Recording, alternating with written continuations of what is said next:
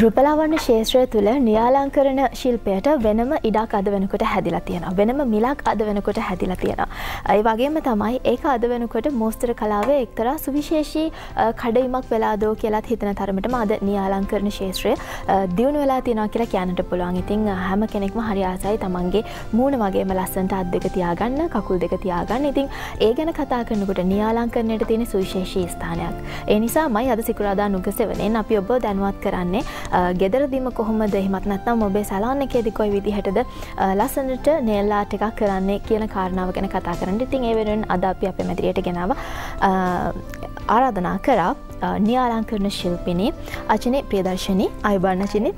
අද අපිත් එක්ක එකතු වෙන දෙවෙනි වතාව ඒ වගේම තමයි කුෂානිත් අපිත් එක්ක එකතු වෙනවා. ඉතින් අද අපි මොකක්ද කරන්න කියන කාරණාව ගැන අචිනිගෙන්ම අහලා දැනගමු. අද අපි මේ කරන්න යන්නේ ටෙම්පරරි nail එකක් දාලා තියෙන nail එකකට border design එකක් තමයි කරන්න යන්නේ. අපි කලර්ස් අද 3ක් විතර පාවිච්චි කරනවා මේ nail art එකට. අපිට අනිත් අත බැලුවොත් ඒ මොනවාද වර්ණ මොනවාද කියලා බලා ගන්න පුළුවන්. කලර්ස් මම ග්ලිටර් එකක් ගිහිලා තිනවා මේ ඇඟිල්ලට. දෙවෙනි ඇඟිල්ල. බ්ලූ එකක් අර වයිට් එක දාලා තියෙන nail art එක දාන එකට. මේක පින්ක් එක මේ ඇඟිලි දෙකටම. වයිට් එක දැම්මේ මේ nail art එක දාද්දි මේ nail art එක හොඳට කැපී පේනවා මේ වයිට් දැම්මහම. ටෙම්පරරි nails දැම්මා කියලා කිව්ව නිසා මතක් කරන්න ඕනේ අපි මීට කලින් දවසක අචිනිත් එක්කම ටෙම්පරරි nail එකක් කොහොමද ඇඟිල්ලකට සවි කරන්නේ කියන එක ගැන කතා කරා. ෂේප් එක මම ඔක්කොම මුලින් මේ ෆයිල් කරනවා මේ විදිහට.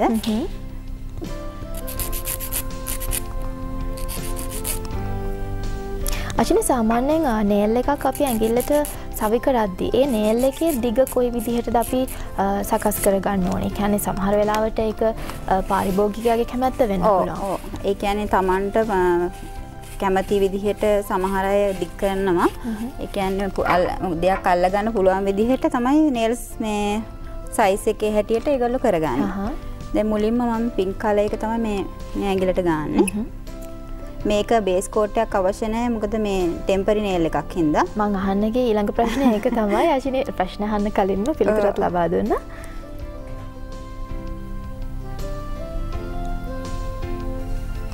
වයිට් එක දානවා මේ nail art එක කරන ඇඟිල්ල. දැන් water design එක අපි මේ ඇඟිල්ලට දානකොට වයිට් එක දාලා තමයි water එකට දාන්න ඕනේ. වයිට් එක චුට්ටක් ගාලා තියන්න ඕනේ පොඩ්ඩක් වේලෙන්න.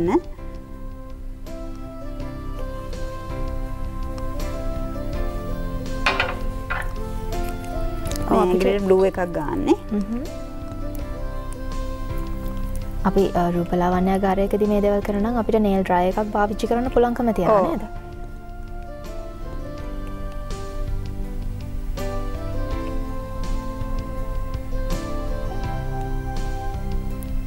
සාමාන්‍ය nail dryer එකකයි UV light එකකයි තියෙන වෙනස මොකක්ද? UV light එක පාවිච්චි කරන්නේ සාමාන්‍යයෙන් gel nails වලට.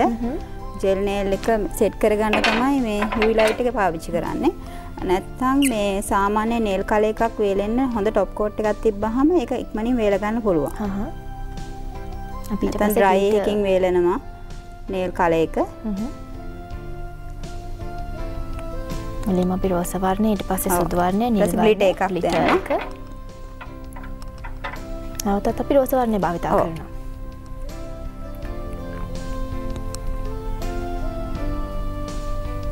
ඉස්සර නම් අපි පුරුදු වෙලා හිටියේ ඇඟිලි පහටම එක වර්ණයක් ආලේප කරන්න.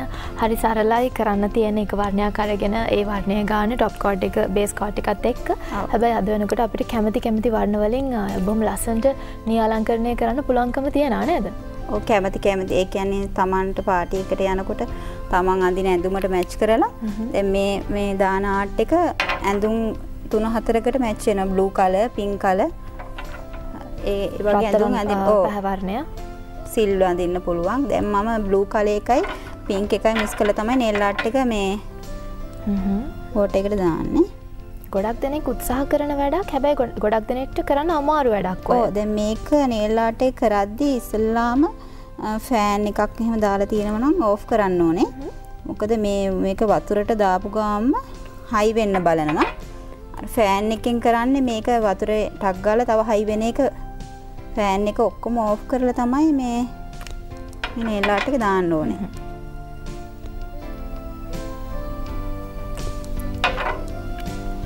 අපිට දැන් මේක නිල් රෝස නිල් නැවතත් රෝස ඒ විදිහට පාවිච්චි කරලා අපිට කැමති විදිහට වර්ණයක් දාගන්න පුළුවන්. කැමති වර්ණයක් දැන් මේ මම දැන් දාලා තියෙන කලයක හැටියට තමයි මම මේ වර්ණය ගත්තේ. නැත්තම් අපිට ගෙදරදී Tamanට වෙන කලයකක් ගෑවොත් ඒ කලස් දෙකකින් වගේ මේ nail art එක දාගන්න පුළුවන්. ලොකු වෙලාවක් යන්නේත් නැහැ. ලොකු වෙලාවක් යන්නේ නැහැ. මොකද මේ වතුරෙම මේක ආර්ට් එක ඇඳලා පස්සේ මේක වේලෙනවා වතුරෙම ටක් ගාලා එළියට ගද්දි. මෙන්න මේ විදිහට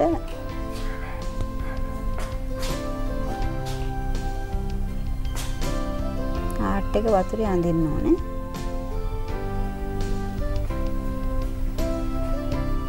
බොහොම සරලයි හැබැයි අතහුරු වෙන්නත් ඕනේ. නේද? පස්සේ අපි මේ ඇඟිල්ල ටික ඔක්කොම නවා ගන්න ඕනේ. නවාගෙන මේ ඇඟිල්ල හිමින් සැරෙහි මෙන්න මේ විදියට වතුරට බසලා වීදුරට මෙහෙම හේතු කරගන්න ඕනේ. මොකද උඩට ගත්තොත් ආය අනිත් nails මේ ඔක්කොගෙම මේ කලේ ගෑවෙනවා. බොහොම සීරුවට කරන්න ඕනි වැඩක්. ඔව්. හේතු කරගන්න. ඊට පස්සේ අපි ඒක ඇඟිල්ල ඇතුලේ තියද්දිම මේ වටේ තියෙන මේ කලස් ටික ඉවත් කරනවා. අනවශ්‍ය ටික අපි ඉවත් කරනවා. අනවශ්‍ය ටික අයින් කරන්න ඕනේ. ඒ ටික ගල් වෙලා තියෙන හින්දා ලේසියෙන් ඉවත් වෙනවා. ඒ ටික ඉවත් කළා තමයි උඩට ගන්න ඕනේ ඇඟිල්ල. නැත්තම් අර උඩ තියෙන nail color ඔක්කොම වල ආය මේ නියපොත්ත ගෑවුනාම ආර්ට් එක වෙනස් වෙනවා. බොහොම ලස්සනයි. මම හිතන්නේ අතින් කරන nail art එකකට වඩා ලස්සනයි අපිට ඒ විදිහට දකින්න තියෙනකොට. දැන් ඊළඟට රිමූව් එක. හරි. රිමූව් එකෙන් අපි අර වටේ ගෑවිච්ච ටික පීද ගන්න ඕනේ.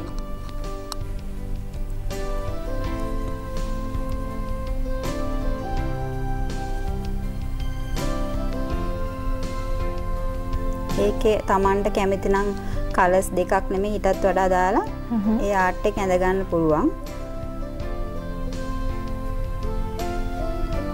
ගොඩක්ම අර වයිට් එක ඇඟිල්ලට ගෑවහම තමයි මේ ආර්ට් එකේ ටක් ගාලා කැපී පේන්නේ මේ කලර් එක.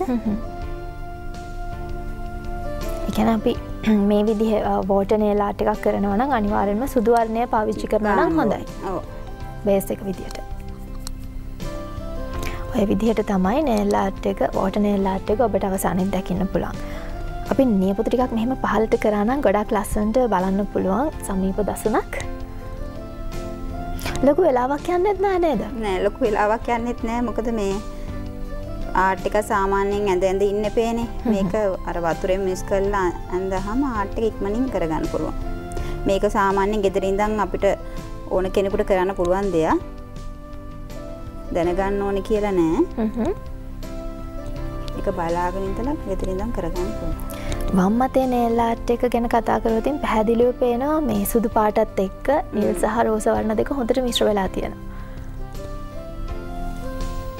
දැන් nail art එක ඉවරයි. ඊට අපි top coat එක ගා ගන්න.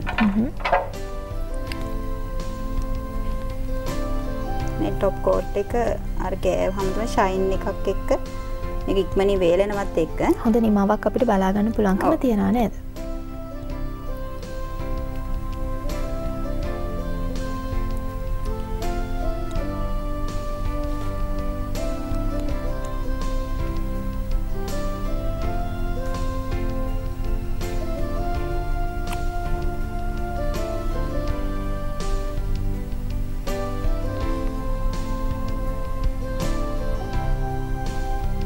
මම මේ කල්පනා කරේ ඔබ මොනතරම් ඉක්මනට ඒ වගේම බොහොම අලංකාරව වැඩේ කරනවාද කියලා. මොකද අපි ඔය වගේ වැඩක් කරන්න ගියා නම් අපිට ලොකු වෙලාවක් ගත වෙනවා ඒක ඇඟිල්ලකටම.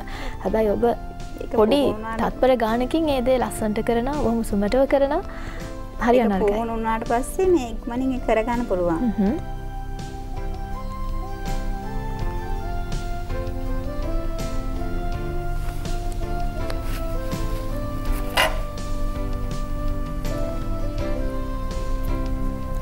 ඔව් සාමාන්‍යයෙන් අපි nail art එකක් කරනකොට acrylic nails වගේම gel nails කියලා දෙකක් පාවිච්චි කරනවා. අචිනි මට කියන්න පුළුවන්ද මේ නියපොතු වර්ග දෙකේ තියෙන වෙනස මොකක්ද? ඇක්‍රිලික් නේල්ස් එකේ තියෙන වෙනස තමයි ඇක්‍රිලික් නේල්ස් එක හයියයි. ජෙල් එකත් අර ෂයින් ජෙල් එක ගොඩක්ම කට්ටිය කරන්නේ ජෙල් එකේ ෆිනිෂින් එක ලස්සන හින්දා.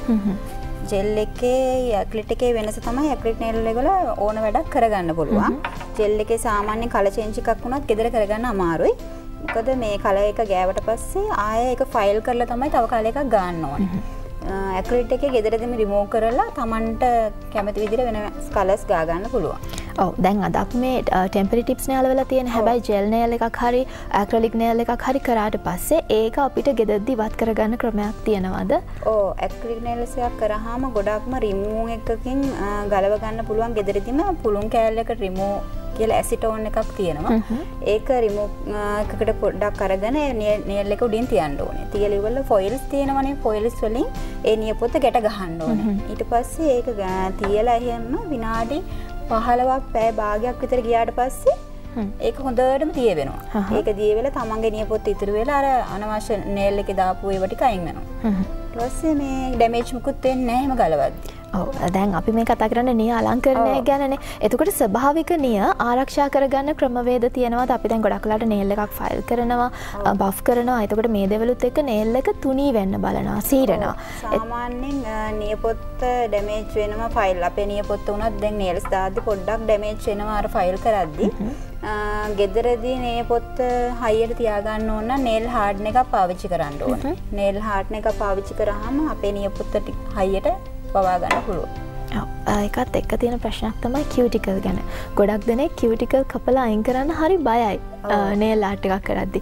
ඔබට ඔබේ අත්දැකීමෙන් මට කියන්න හරි විදිහට නේල් එකක කියුටිකල් එක කපලා ඉවත් කරන්නේ කොහොමද?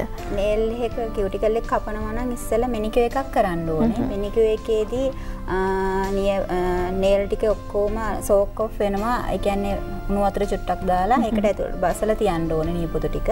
ඊට පස්සේ විනාඩි 15ක් විතර ගියාට පස්සේ අපිට ලේසියෙන්ම කියුටිකල් ටික අයින් කරගන්න පුළුවන් කියුටිකල් කටරයකින්.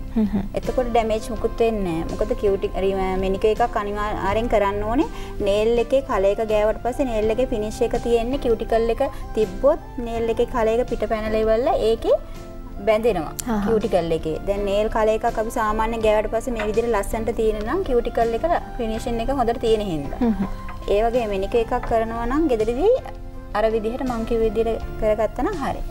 ඔව් මම හිතන්නේ අද ගොඩක් දෙනෙක්ට තියෙන ගැටලු ගැන අපි කතා කරනවා නිය අලංකරණයේදී. අචිනි මට තව දෙයක් ඔබට පොරොන්දු වෙන්න පුළුවන්ද? අපි තව දවසක ඒ කියන්නේ ළඟදිම දවසක ඇක්‍රිලික් එකක් හෝ ජෙල් නේල් එකක් කරලා පෙන්නමු අපේ ප්‍රේක්ෂකයින්ට. අපි වෙලාවත් හැටියට අපි කොහොම හරි එක නේල් එකකට හරි මම කරලා පෙන්නන්න. මම හිතන්නේ ඒක ගොඩක් වටිනවා. මොකද ගොඩක් දෙනෙක් මේ ශාස්ත්‍රයට ආදරේ කැමති. ඒ වගේම තමයි කෙනෙක්ට සමහර විට සලහන් එකකට ලොකු මුදලක් දෙන්න බැරි නම් ගෙදරදිම කරගන්න අතහුරු කරගන්නත් ඒක ලොකු ප්‍රයෝජනයක් වෙන්නට පුළුවන්කම තියෙනවා. සාමාන්‍යයෙන් මට කියන්න අපි දැන් නේල් ආර්ට් එකක් කරනකොට මූලිකවම සලකා බලන දේවල් තියෙනවාද? යම්කිසි අපි හිතමු ක්ලයන්ට් කෙනෙක් ආවට පස්සේ කියනවා මට පාටි එකකට යන්න ඕනි. මට මෙන්න මේක දෙන්න කියලා ඉල්ලනවා. හැබැයි ඒක ක්ලයන්ට් ගැලපෙනවද නැද්ද කියන එක දන්නේ අත්දැකීම් එක්ක ඔබ. ඒ වගේ කෙනෙක්ට මොකක්ද දෙන උපදෙස? ඉස්සෙල්ලාම ක්ලයන්ට් ආවට පස්සේ ක්ලයන්ට් ඕන විදිහට තමයි නේල්ස් කරන්නේ. එයාට මුලින්ම කියලා දෙනවා මේ විදිහට කරොත් කැත වෙයි, මේ විදිහට කරොත් හරි වෙයි කියලා. ක්ලයන්ට් කැමති නම් ඒ විදිහට කරනවා. නැත්තම් එයාට කැමති විදිහට කරලා පෙන්නනවා. එයා ආස නැත්තම් ආයෙ මං කියපු විදිහට කරනවා. ඔව් ඒක තමයි වැදගත් වෙන්නේ. ක්ලයන්ට් එහෙමත් නැත්තම් පාරිභෝගිකයාගේ තියෙන ඒ රුචිකත්වයට තමයි ඉඩ දෙන්න ඕනි. හැබැයි අපි හරි දේ පාරිභෝගිකයාට ලබා දෙන්න ඕනේ. ඉතින් අද දවසේදී අපි මේ විශේෂාංගයේදී අපිත් එක්ක කතා කරන්නට එකතු වුණු හැපි නේල්ස් ආයතනයේ නිය අලංකරණ ශිල්පිනී අචිනි ප්‍රියදර්ශනී මහත්මියට බෙහෙවින්ම ස්තුතිවන්ත වෙනවා අපිත් එක්ක එකතු වුණාට. ඒ වගේම ඔබටත් බෙහෙවින්ම ස්තුති නිරූපණයෙන් අපිත් එක්ක දායක වුණාට. අද දවසේ අපි මේ කරපු දේ ගැන යම්කිසි ගැටලුවක් තියෙනවා නම් කරද්දි කාට හරි ගැටලුවක් මතුවනා නම් කතා කරන්නට පුළුවන් නේද? අපිට දුරකථන සංඛ්‍යාව මතක් කරමු. 077යි 138යි 12යි 37 මගේ නම.